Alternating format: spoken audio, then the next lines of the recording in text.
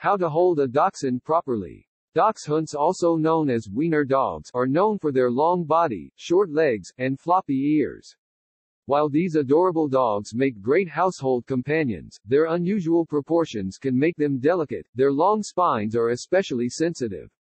This means that extra care must be taken to support the dog's back as you pick it up, hold it, and set it back down. Holding a Dachshund safely.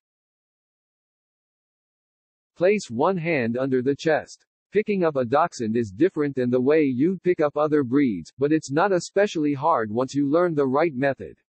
Start by slipping a hand under the dog's upper body to support his chest and ribcage.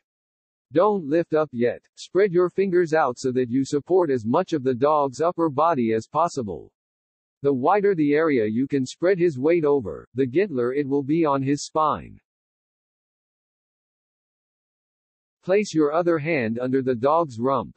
Gently slip your free hand under the dog's rump, either directly behind it or just in front of the dog's rear legs to support its lower body. Get ready to lift up. Here, again, it is best to spread your hand to give the widest base of support possible. Slowly lift the Dachshund, keeping his body level. Now, simply lift the dog up. As you go, try to keep the dog's lower body from hanging or drooping beneath his lower body. A little bending is fine, but you'll want to keep the dog's back as flat as possible to keep from putting stress on it. Continue to support the dog's back as you hold it. As you move around or play with your Dachshund, make sure his lower back is well supported at all times. Dachshunds aren't like other dogs. Letting their lower bodies dangle is uncomfortable to them and can contribute to painful back problems like slipped and ruptured discs over time. Luckily, with a little practice, this should become second nature after a while. Eventually, it will feel wrong to pick the Dachshund up in the incorrect way. Transition to a cradle hold if you wish. As long as the Dachshund's back is well supported and his body is fairly straight, it doesn't really matter how you choose to hold him.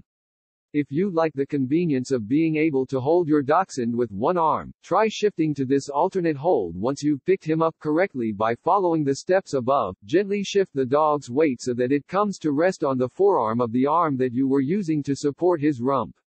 Use your full forearm to support his weight. Tuck the dog against your body for added support and comfort.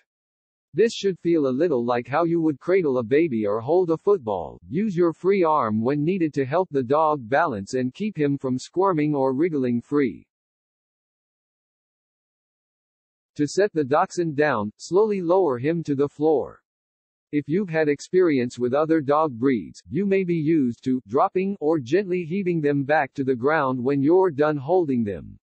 With Dachshunds, instead, you'll want to lower the dog all the way to the ground before letting go. As always, keep his back well supported as you lower him down. Ideally, you'll want his feet to be touching the ground before you let go. As you'll read below, even a drop of a few inches can put stress on the Dachshund's back and joints.